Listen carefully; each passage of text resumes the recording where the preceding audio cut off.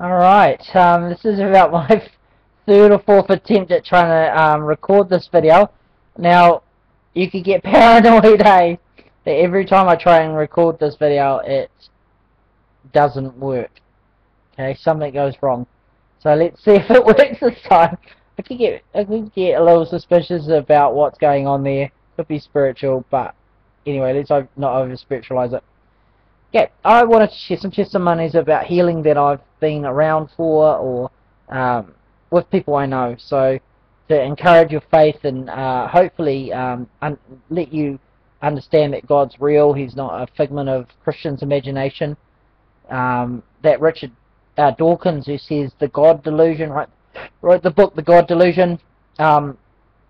He really doesn't know what he's talking about. He really has no idea at all. He's completely just in the dark. It's really sad. Okay, I'm 100%. Okay, there's no way he's not real. Okay, and I'm going to share, yes, the reason why. Okay, oh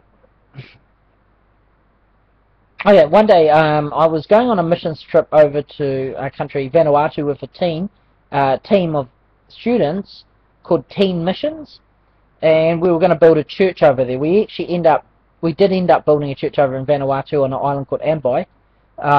We made our own bricks out of the sand and the coral, but had a mold. We brought heaps and heaps of cement, and we just made the bricks and built up the walls, and it was, yeah, good time. Six weeks, and really fun. Before I left, though, my younger sister came to me and said she had been diagnosed with cancer, and it was breast cancer. So that was really, really sad, and I was thinking, oh no, that's horrible. So she came basically the day before I was leaving. So me and my older sister prayed for her, and she told me I was coming back in January, so I was going to be a while, and she was having her operation in February. So I thought, oh good, I've got time to come back and pray for her more if she needs prayer. So I go on the mission, and I'm over there, and sometime while I'm over there, around near the end of my time when I was over there, weeks and weeks over there, I was in my tent asleep in the morning, and God woke me up. Okay, now He doesn't normally do that. It's a bit of a rarity when He wakes me up. He has woken me up before in my life, a few times, but not many. It's not normal for me. Okay, it's very uncommon. So I can count them on my fingers how many times He's done it. And this one was He woke me up in the morning. He doesn't ever do that. Okay, in my tent, woke me up, and He spoke to me very, very clearly, not audibly but clearly. Okay, if you ask a Christian how does God talk to you, you'll find there's dozens of ways He does it. Okay. Sometimes He can talk to you and it seems like it's audible. I don't think I've ever heard Him audibly talk to me. Okay, I don't believe so. But He has talked to me so clearly, I thought it was audible because it was so clear, but I'm pretty certain it wasn't. In this case, it was very clear, very easy to hear, and He said to me, pray for my sister. Now I immediately thought, why do I have to pray for my sister? She hasn't got an operation until February. But I thought, okay, so I was really worried, and I started praying for my sister and interceding for her and doing, really got into prayer for her. And then after a while, I thought, yep, I prayed, I've done it. I felt at ease and at peace. I stopped praying. Anyway, little did I know. And see, this is the thing. If you're a skeptic out there and you don't believe God exists, well, I'd say this would be a hard testimony to ignore, to be honest. Okay, because little did I know that back in the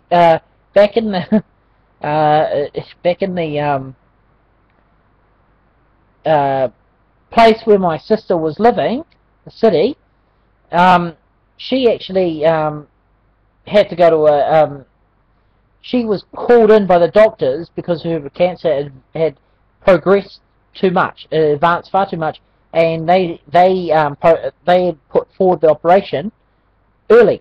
Now I didn't know any of that it was happening, but it happened to be when I came back. I did check out the dates and the times, and and sort of worked it out that the day I got woken up in my tent was the day she had been called in for the operation. I think. I can't be exact, okay? But that was around the same time. So anyway, I got woken up, I prayed, and back in where she was, what city she was in, she got brought in to have the operation early. The doctors come to her. This is what happened to her when she was with the, I don't know if it was a hospital or where it was actually where she was in. I don't know if it was a surgery, a private surgery, or a hospital. I can't actually remember. This was a while ago, number of years ago. It might be 10 years, 12 years ago now. So it's ages ago. Anyway, she gets called in, and the doctors, she might not have been a Christian. She was brought up in church. She might have been a Christian. She might not have been a Christian. Who's to say? Who knows? Okay, who knows when someone is saved and when someone isn't saved? But as far as I knew, she wasn't a Christian. Okay. So anyway, she's in the doctor's place. They had marked her out with a pen or something, where they were going to do the operation on her body, and they went away, and while they were away, she prayed to God and said, well, God, if you're going to heal me, this is it. There's no more time. She said something like that. I don't know exactly the words, but I remember it being something like, well, there's no more time. If you're going to heal me, you've got to do it now. Okay, so she said that to God, and that showed she had some faith in God, that God existed, because she was actually asking him for help. Okay, so that was good. So anyway, one of the doctors who was going to do the operation comes back and said, what's going on? And he couldn't find any evidence of the cancer.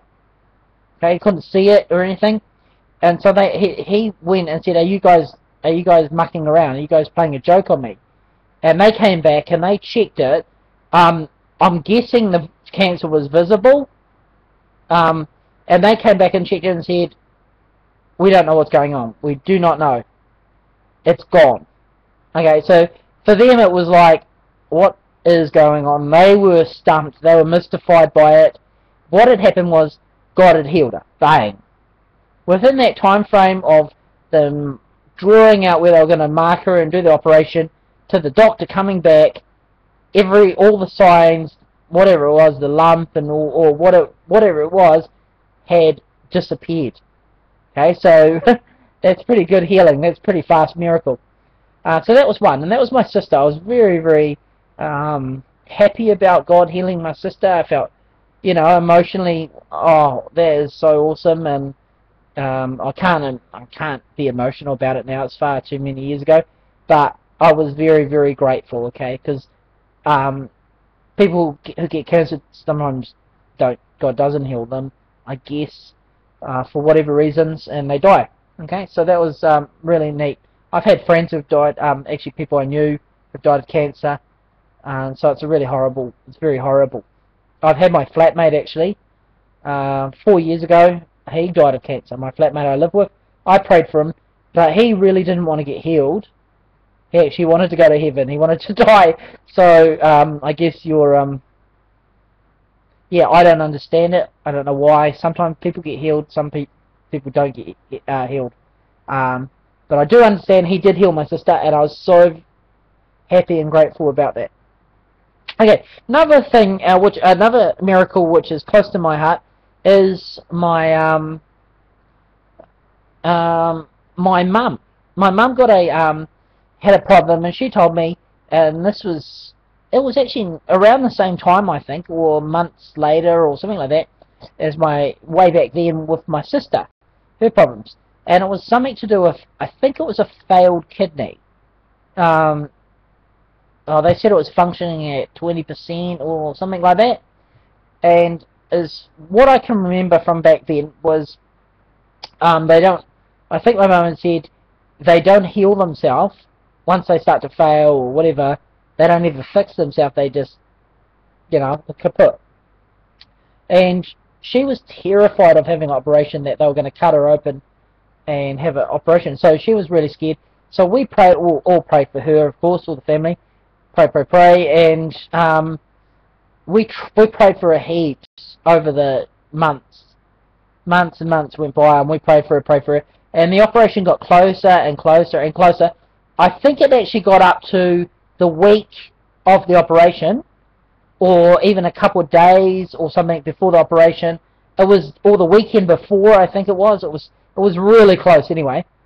And then God healed her, and she just knew God had healed her, and that was it. And again, that was very, very close family member getting healed, and she didn't have to have the operation, and I was amazingly thankful to God.